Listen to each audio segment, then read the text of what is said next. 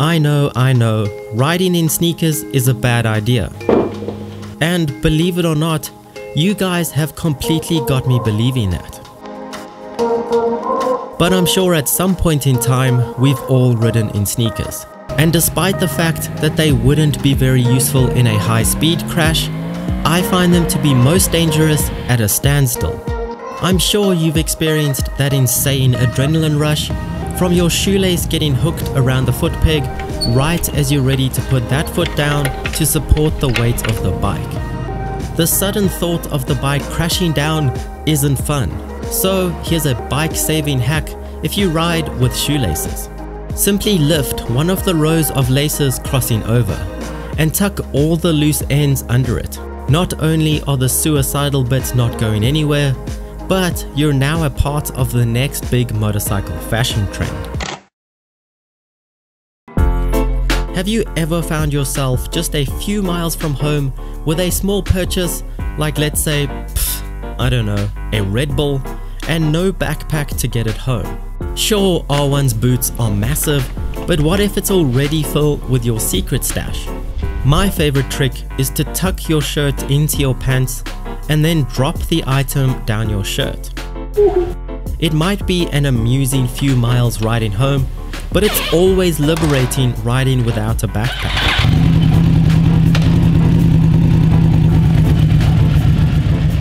If you're fully committed to a good-looking rear end, or you just have a track bike, you've probably removed your passenger foot pegs. However, that can make finding a point to attach a tie-down to the back of the bike a painful task. Well, painful if you don't want to scratch it, that is. An easy and cost-effective way is to pick up 2 eye bolts and a threaded rod from your local hardware store.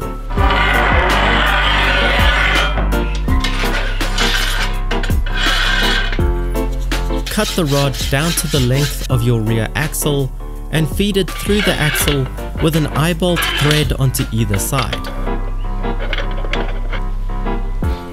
Now a tie-down can easily be attached, and the exact same thing can be done for the swing arm pivot if you prefer.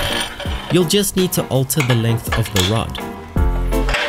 In the last hacks video, we tackled lazy GoPro mounts that get scared at windy speeds. I proposed carrying a multi-tool to use the secret Phillips screw head in the thumb screw. However, a few of you guys suggested this.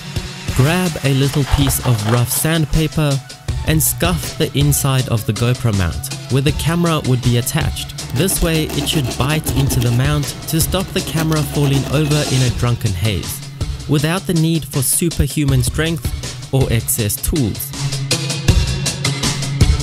Did you know that the bug juice and dirt you're cleaning off of your bike might actually be scratching it? I'm sorry, but you had to hear it. However, I'm here with a solution. It's called the 2-bucket method. Next time, use 1 bucket for rinsing your cloth so that all the paint scratching contaminants coming off of the bike can be left in that bucket. And a 2nd bucket purely for fresh soapy goodness with only your bike's best interests in mind. Have you ever wondered how professional motovloggers get such good audio while riding a motorcycle? Do they do it as a voiceover afterwards? Have they tried every helmet in search of the ultimate windless one? Is it actually a green screen and they've been lying to you your whole life? The good news is that it's much simpler than that. Kill a cat and skin it. Or if you're vegan, just buy some fur.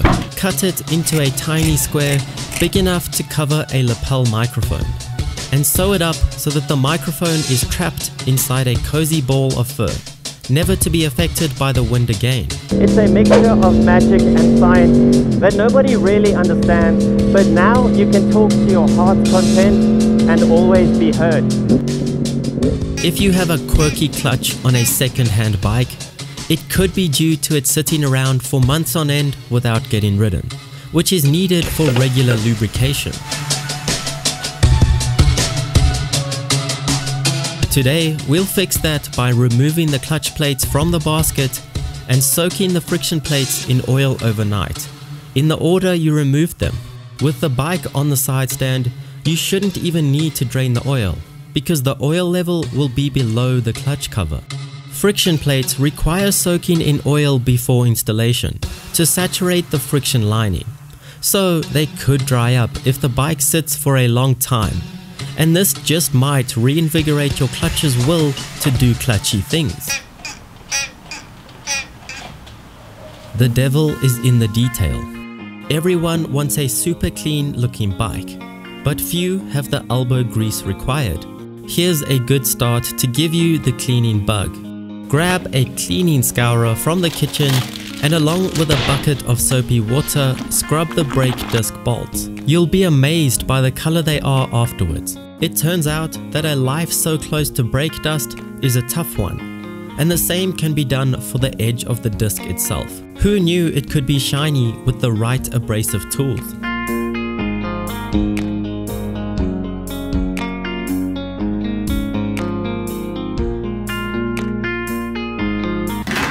I can't be the only one who doesn't enjoy cleaning the outside of a helmet. There are so many rules. Don't use that, don't do that, that will damage the structure of the helmet, that will scratch the visor. So why not use the same stuff your beloved bike gets? Automotive polish. If it's good enough for my bike's delicate paintwork, it's good enough for my head, right? Well, if you have a gloss finish helmet, that is. It works brilliantly at softening bugs when letting the polish sit for a few minutes, making them easy to wipe off, and leaves a beautifully shiny protective layer, making the next cleaning spree easier. Sometimes it seems like it might be easier to buy a new bike rather than putting new handlebar grips on yours.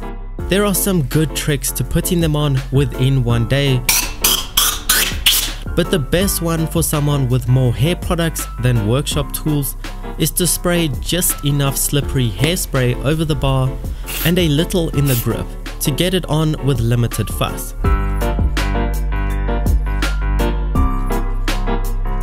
This way you can get it in the right orientation before the alcohol in the hairspray dries up and you're left with a well stuck grippy grip that smells handsome. So which is your favorite hack? If you want to see more videos like this, subscribe and share it with a friend. Better yet, hit the like button and give me some of your hack suggestions down in the comments. Thanks so much for watching, and I'll see you on the next ride.